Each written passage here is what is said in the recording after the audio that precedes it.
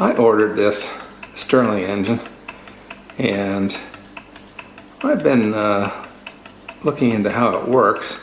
One of the first things I found out was everything I thought I knew about steam engines and automobile engines and diesels and all that stuff actually works against you in understanding how this works. So the first thing is to forget everything you know about other engines, and because all that will do is confuse you. I also found some bad information. Well, there's a famous child science teacher, whatever, he teaches children science, had a very vague video, and there's some videos that are just outright wrong. So anyway, I did some studying, and I think I've got a low jargon, easy to understand way of explaining how this thing works. Right now this is sitting over a cup of hot water, and let me stop it and we'll go through it step by step of what's going on. This lower piston, first of all, this lower piston has nothing to do with power. It actually has a completely different function. So right now, as you can see, this piston, and this is called a displacer actually, is up high, and down below it's just full of air. And that air is sitting above a cup of hot water separated by a piece of metal. So what's happening right now? Well, that air is getting hot, and what happens when air gets hot? It expands. Okay, so when the air inside this chamber gets hot, what happens to this piston? Well, this piston gets pushed up. So the piston goes up, turns the flywheel.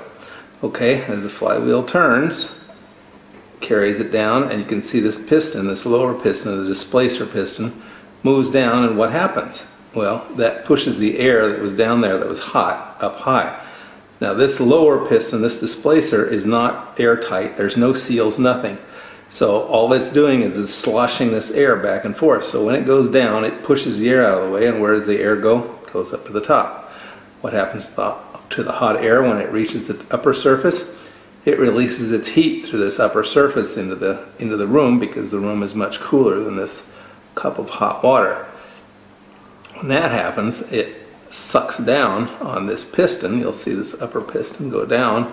It sucks that down because this air has gotten smaller. It's shrunk. It's gotten smaller in volume, so it sucks this piston down, or the atmosphere pushes it down to be more correct. And once that has happened, then the flywheel carries it, and the whole cycle starts over. The displacer goes up, the air below it gets hot, the air expands, pushes this piston up, then the flywheel carries it around, the displacer goes down, pushes that hot air back up to the surface. It releases its heat through this upper plate. It shrinks in volume, and the atmosphere pushes down on this piston, and it just keeps repeating that over and over and over. And that's it. That's how a Stirling engine works. It's basically moving heat from one side to the other. I've got another video where I'm moving heat from the upper surface down into a bowl of ice, but it doesn't really matter. All it's doing is it grabs heat from one side, allows the gas, the air, to expand.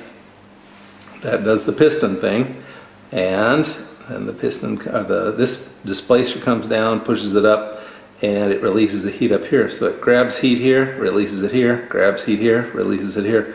So it's more akin to an air conditioner compressor than it is, say, a steam engine or a gasoline engine, diesel engine, anything like that.